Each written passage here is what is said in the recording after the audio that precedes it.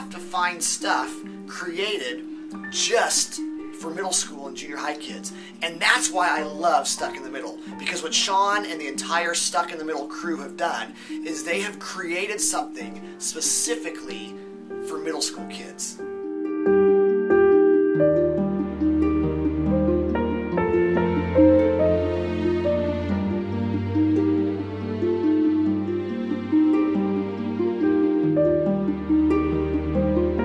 We're glad that we brought our kids to Stuck in the Middle because, well, first of all, it's an opportunity for us to get away and escape and to grow together in fellowship and be challenged spiritually in our lives. Another thing that we love about Stuck in the Middle is Scott Rubin's messages, the red stuff, and really just the whole theme about what Jesus calls us to do, and that's serve, and not to be served, but to get out there and serve others.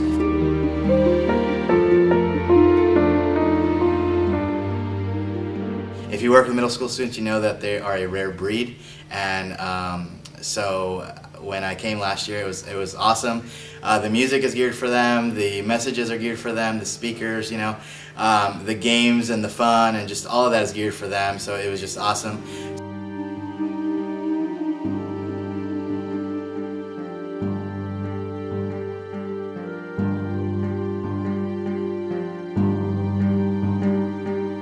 I'm so glad our church came to Stuck in the Middle. The speaker was phenomenal. He was so clear and so specific on what it means to love Jesus and what it means to potentially hear God's voice and to live your life for what God is truly calling us to do.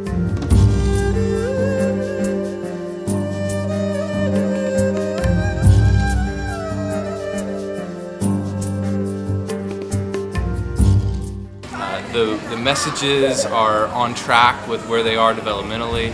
The worship is engaging and just allows them to experience God and have fun and be led in worship.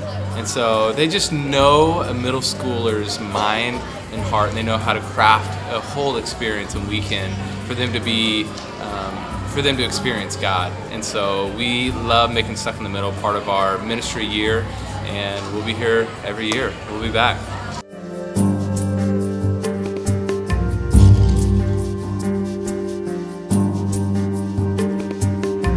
Before I came, I did a lot of research on, you know, what this event was and who this organization was, and I found a stat that there was most kids find God when they're around 14, 13, you know, in middle school, and then if they don't, there's a 90% chance that they never will their whole entire life. And it's awesome knowing that there's an organization, there's people who actually are going to be out here in the world trying to keep that statistic from raising, I guess, you know, and that's just awesome, you know, that there's actually people who, you know, a group of people who want to help out middle schoolers. Usually it's junior high, kind of gets overshadowed by high school.